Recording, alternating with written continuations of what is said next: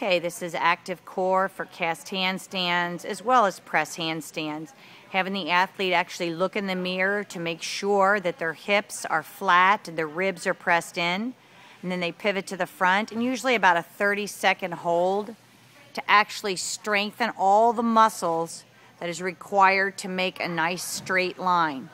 High releve, ankles tight, hip flexors pressed forward, rib pointers pressed in and arms pressed back, head neutral. Then you take it to the floor, lay on the back, full extension from head to toe, pressing the backs of the arms as close to the floor with no space as possible. Same with the low back. Feet will slightly be off the floor. Again, about a 30-second hold, and then flip it over to the stomach. Same exercise, pressing the arms, pits and arms as flat to the floor as possible.